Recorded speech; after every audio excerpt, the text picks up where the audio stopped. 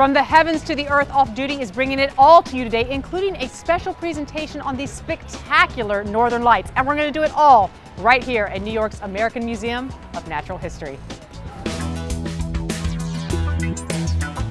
Was that a screaming across the sky? No, it was just the Northern Lights, which are having one of their best years in half a century. We are here right now in the Rose Center for Earth and Space, and to help us understand the science behind the spectacle is Mordecai Mark McLough. He's curator here, and you're also chair of the astrophysics department. The science behind the Northern Lights, they're not just called the Northern Lights. What's their official name? Their Latin name is the Aurora borealis, which means the Northern Lights. Which means the Northern Lights, right. And people know it, often by the Northern Lights. They often wonder sort of, what is it? What causes it? Okay. Well, the Northern Lights is actually one of the major manifestations of the sun and the earth directly interacting. The sun blows a solar wind, gas coming off the sun at 1,000,000 miles an hour, and that streams through the solar system. It's very hot gas. It starts out at over 1,000,000 degrees. And all the electrons have been torn off their atoms. So you have electrons and ions streaming through the solar system. If that stuff impacted the Earth's atmosphere, it would be bad news. Right. Luckily for us, the Earth has a strong magnetic field. These charged particles whack into the magnetic field and go around. And that's producing the colors. Not yet. Not yet. They get trapped in the magnetic field, come sweeping back much slower by now, and a few of them trickle down the field lines all the way into the Earth's atmosphere. And that very little remnant of the 1,000,000-mile-an-hour solar wind is still enough to give us all those fancy lights. That's unbelievable. So all that, and it's just sort of that last moment where we're getting these beautiful colors. Yes. And are the colors ever, can we predict what they're going to be? We can't predict for any particular aurora, but we understand where the colors are coming from. Very high in the atmosphere, these energetic particles are slamming into oxygen atoms, popping electrons up that are going to come back down towards the nucleus, emit photons, and they're going to be red. Further down, they often collide with other atoms quickly, then we get green out. And we also get blue from nitrogen. Right. So it really depends on exactly where the particles are hitting, what colors and what shapes you're going to get. What about when they hit, Mordecai? Can we ever get a sense of that during the year and predict that? Okay, we can't predict it across the year, but what we do know is that anytime there's a big solar flare, the solar wind speeds up, gets a lot stronger, and the next day when the solar wind gets to the Earth, we get a nice big aurora. So where in the world do you go to watch the world's best light show? Our own Kathleen Squires, she has sussed out the best places on the globe to see the Northern Lights. Let me guess, it's not out my bedroom window? No, Wendy. Afraid not. Too bad. All right, looks like I'm gonna have to travel a little bit. I'm gonna go to Norway. What's sort of the nicest way I can make this happen? Wendy, picture this. You're on a ship sailing through the fjords, which are nice and calm during this time of year, ice-free. Okay. You're sitting in a jacuzzi. You have a glass of champagne in your hand, of course. And there's a beautiful light show overhead, the Northern Lights. What about Sweden? If you go to Sweden, and if you're staying at the Ice Hotel, what they'll do, the Ice Hotel. Yes, what they'll do is they'll send you up in a 9-seat plane to get up close and personal with the lights. A little closer to home, at least here in the US, Canada. What could I do in Canada? This I might actually be able to do. Right, in Canada, you can actually command your own team of dogs for a dog sled and cross the polar landscape with dogs towing the way. That's amazing. Yeah. Now, are you by yourself on a dog sled, or are you with multiple other people? You're with other people, you're with guides, but during the day they will train you to lead your own team. So what you're telling me is I'm basically going to have to get on a plane or drive to Canada. Yes. Yes. We always think we have our own light show here in New York City every day. Not the same as the Northern Lights. Not the same. All right, you set us straight. Thanks so much, Kathleen Squires. Thank you, Wendy. Turning now from the sky into your living room, probably safe to say that some guys don't give a lot of thought to interior design. Our own Kelsey Hubbard is here, and she has tips from top designers on how you can man up your living space. Check it out. Let's face it, for many men, interior design is a challenge. But whether you're single or in a relationship, there's no excuse for not personalizing your space. According to designers Courtney and Robert Novogratz, we caught up with a husband and wife team for some tips on how to incorporate some masculine touches into any home. The first step is you get rid of the poster of the dogs playing poker. It's not a good look. You can have fun design and masculine design and even sports themed design if that's what you're into, but it has to have a timeless look, almost a Ralph Lauren look. And what about women's role in this, whether it's your mother if you're not married yet, or your girlfriend? Do they usually somehow make their thoughts known when it comes to men and interior design? I definitely think every man needs some kind of woman's touch, for sure. You can get beautiful masculine type of design within your home. That's beautiful for both the male and the female, because I know Courtney loves this. So I think, again, it's like these are obviously things I love, but design books I think is a great way of bringing art into your home. If you don't have a huge budget, you can buy beautiful design books, photography. This is from Brazil, and this was actually made at a natural woods in Brazil. And I don't think it was just more of a design, but it kind of looked like a football, and that's why I gravitated toward it. But I think travel is a great way of bringing design into your home. If you go on a vacation, pick up things that you really love from local markets. You happen to have sons, and it's interesting how you've taken some of their interests and incorporated that into your design. Tell us how. One son loves basketball, so we incorporated some basketball art into the room for him. Another son is more of a Gen X kid, so we found some skateboards over there designed by the artist Damien Hirst. So he's getting art, he's getting skateboards, and he loves it. So what do you tell your clients when they're trying to bring in all these different aesthetics, but the space may be limited? I think you should definitely start with one great piece, whether it's an art piece or a great piece of furniture, and really design around that. So focus on one great piece and then decorate around that and get rid of the junk. All right, so you've got a few masculine pieces you've added in with some design books. Tell us what you've done here. It was by a Parisian artist who took old toy Ferraris and embalmed them sort of in lucite. I also love this skull. It's old, it's from Paris as well. It's something that both Courtney and I love. And then one fun thing we always do is we incorporate our own kids' art into the space. This is by one of our 6-year-old kids. People always ask who did it, and we laugh and said our sons. What's most important is that couples enjoy the process of decorating together, because you'll get closer, you may have a few arguments, but that's okay, that's what it's about.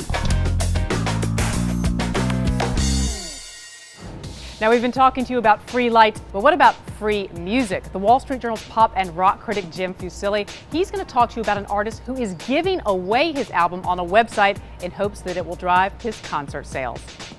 In the dark of graveyard chatter, in the light of freedom's call, in the heat of any matter, we travel as equals or not at all. Gloom, disgust, class divide, I saw it written on the wall. The only way we can survive, we travel as equals or not at all. On this album you play all the instruments.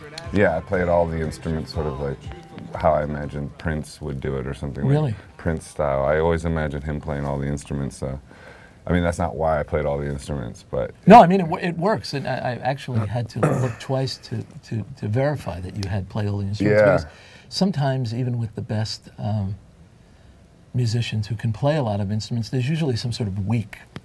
Right. You know, they're not a good bass player, or they're not a good drummer or something, but your album really works. Thanks. Well, I started out on bass, and I actually wanted to be a fusion bass player. So I ended up working out a lot with a metronome and a click track, and bass is actually a good middle ground between sort of a rhythmic thing and melodic. So from there I could play drums, and then I went into playing acoustic guitar and writing more sort of folky sort of songs.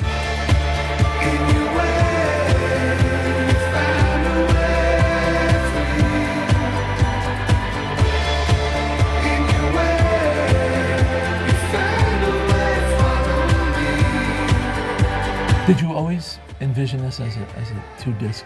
No. Every time I make a record, I sort of have this idea that it's going to be a double record, and then always at the last minute I think better of it and pare it down into one and sort of think, okay, people don't want this much music, or they can't, their attention span won't be able to handle it, so I usually always pare it down. But and part of the reason why I put this one out immediately and for free was because I wanted it to be a double album, and I wanted to give people the option to like either just download disc 1 if you want sort of a single record, or here's what would have been left off in a way if you want both records. So I wanted to capture it before I got afraid and pared it down and thought about it. That's kind of why I released it the way I did too, because I knew I knew it had this momentum and energy, and I was still existing within it. And so often you put a record out, and it's like 6 months old for you by the time you put it out. So you're not really in its space anymore, and then you go and talk about it, and you're not really there anymore. So I wanted to, this is the first time I'm like actually still with this record in a way, like I'm still inside it. And I made it all in Brooklyn in my home studio too. So. But free. You've given all this work away for free. What's the? I mean, you could have said, pay what you want. Well, there's an option to donate, and people have donated. So we've actually like done pretty well in that way. And I mean, I think like we're living in this new sort of day of trying to sort of put our stuff out there and get people to pay attention to it. So I think it's kind of experimental. It's in line with the nature of the record, which I think is experimental, and sort of so I feel like it's all kind of the sort of intention of the record is also in how it's being released in a way. And we're going to try to put it out in a traditional way as well. Like we have 5 new bonus tracks that we're going to put it out on iTunes. I see. And so we're kind of like making it up as we go. Yeah, I saw you on Letterman and you had a full band. Are you going to tour with a full band? I would love that. That also, the thing is I can tour solo, and so it's a financial consideration, but I would love to tour with a full band for sure. I've been touring the last couple of years solo, so I think it's time to play with a band again. 20 pounds, that is my weight on the moon, according to this cool exhibit here at the museum. Steak and ice cream for me this weekend. That probably was not on the menu of a lot of the models who were at New York's fashion shows this week. A lot there that was out of this world. Not too much, though, that was rustic and rural, except for the banjo player who was at the Levi's show. He's in our Odd Jobs segment. Take a listen. For New York Fashion Week, the Wall Street Journal is going beyond the runways and models to find the little noticed workers who make the glitzy event possible.